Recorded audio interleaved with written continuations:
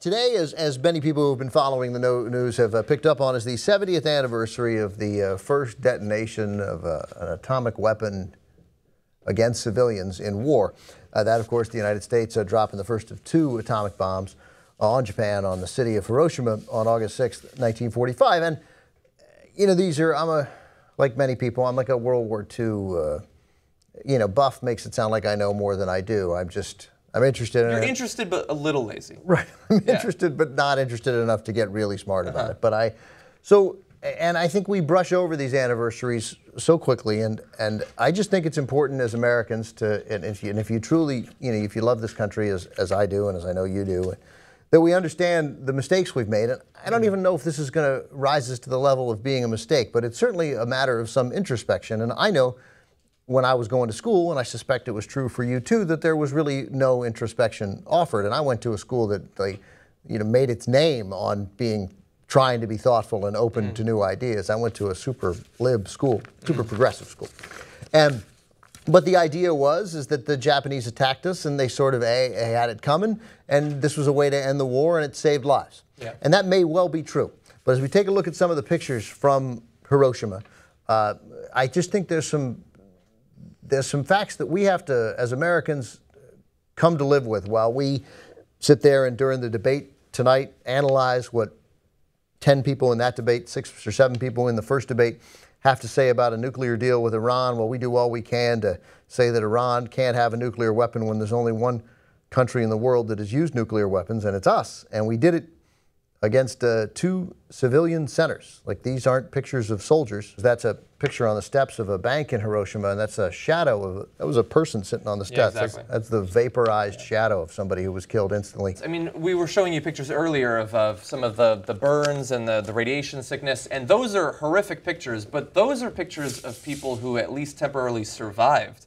There's many pictures we can't show you because there was nothing left of the people to show. That's how horrific of a weapon it was. Yeah, and the reason why the numbers at Hiroshima and Nagasaki aren't more precise is because people were vaporized, and so were all the records. So we don't really know exactly how many people they've had. But anyway, so take a look at some of these statistics here. As Japan sort of somberly at 8:15 this morning when the first bomb went off, there were ceremonies in Hiroshima and across Japan. But the 70,000 to 100,000 people were killed instantly 70 years ago today at Hiroshima. 80%, 4 out of every 5 were civilians. And then 70,000 more in the days, weeks, and months to follow as people died of radiation sickness that no one knew how to treat. No one knew what it was. No one had ever seen it before. Yeah. So that's 140,000, sort of 150,000 at a minimum that we killed on that day. Again, about 120,000 of those people, easily, if not more, civilians. Yeah. Then 3 days later, on August 9th, we bombed Nagasaki with a plutonium bomb. Nagasaki is sort of surrounded by hills, so there was slightly less devastation, but the bomb was actually bigger. 35 to 50,000 killed instantly. And the randomness of those 35,000 to 50,000, really 100,000 when you count the ones that came in the days that follow, is that second item there is we were headed to a city called Kokura to bomb, but the weather was bad and it was clear over Nagasaki, so we bombed Nagasaki. I mean, the randomness of where 100,000 people get to die is stunning. Obviously, if we'd bombed Kokura, then there would have been 100,000 deaths there following the bombing of Nagasaki. Not immediately, but 6 days later, we get this quote from Emperor Hirohito. Moreover, he says, the enemy has begun to employ a new and most cruel bomb, the power of which to do damage is indeed incalculable, taking the toll of many innocent lives. Should we continue to fight, he said, not only this was in a radio broadcast, not only would it result in the ultimate collapse and obliteration of the Japanese nation, but also it would lead to the total extinction of human civilization. Again, that's Emperor Hirohito surrendering on August 15th, 9 days. So we'll have the 70th anniversary of that in 9 days. His war council, they were still debating. They did not want to surrender after Hiroshima, and there was still a significant debate after Nagasaki of whether to surrender. Then these couple of facts. These I only learned really in the last couple of years, but they're almost more terrifying. So those 70,000 died instantly, more or less, at Hiroshima, and then 40,000 at Nagasaki. Take a look at this. On March 9th, 1945, 3/9/45, we firebombed Tokyo for the first time. It is the most lethal air attack in history. 84,000 citizens of Tokyo were killed on that day. We destroyed 16 square miles. That's 25% of the city. And that's no nuclear attack. We killed more people in the firebombing at Tokyo than either Hiroshima or Nagasaki. Then moving forward, take a look at graphic 23. This is all told the firebombing of Tokyo, which again, firebombing in Japan, which began in Tokyo in March of 1945, continued into the summer, really up until close to the time where we dropped the atomic bomb. We destroyed 178 square miles of Japan, completely flattened it essentially. That's 40% of urban Japan. 2.2 million civilian casualties.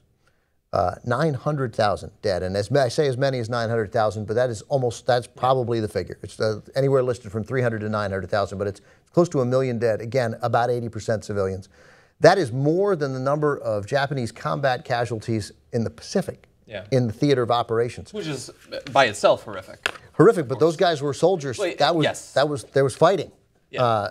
So I just mean that whenever this is the amazing thing about World War II, and it's the thing that, like, we often will hear this term World War II buff, and we think of, you know, old men playing war games or something. But you need to study. Like, I was lucky enough that, obviously, as most do, I learned about World War II, about Hiroshima. I read the book Hiroshima. Like, I've read the survivors' accounts. But every number in World War II is, in the modern context, mind-blowing. The number of dead in individual battles. I mean, World War I too, but World War II is just absolutely, like, go to Germany, the Dresden. We can talk about that as well. The numbers are just, they're hard to fathom with our modern sensibilities, where, you know, a few thousand are obviously still worthy of shock and horror, but we're talking about that was just routine. That was nothing back then.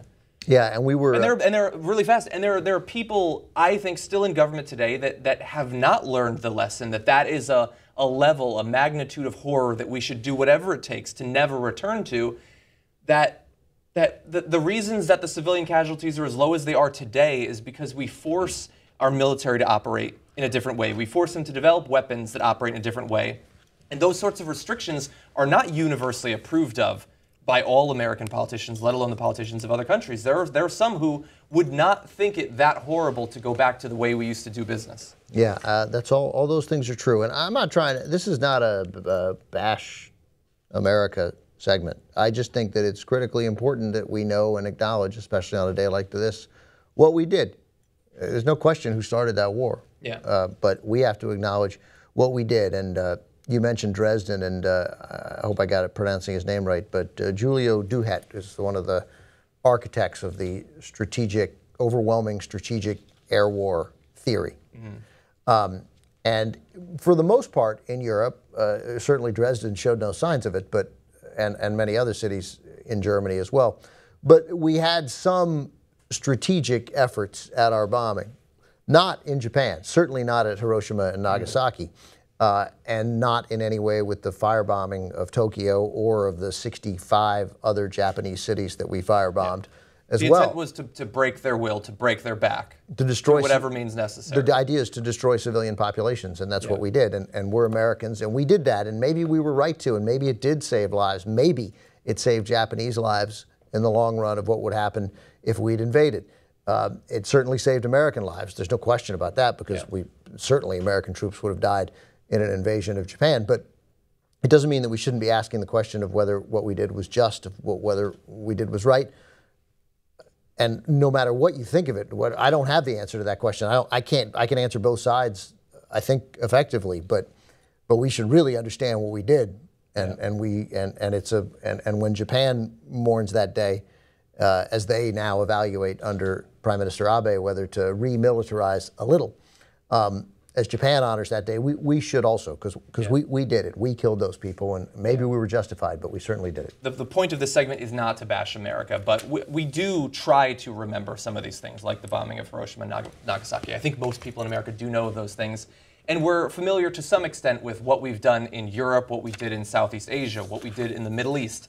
And in many of these cases, we have lost a great deal of American soldiers. We have suffered in these wars.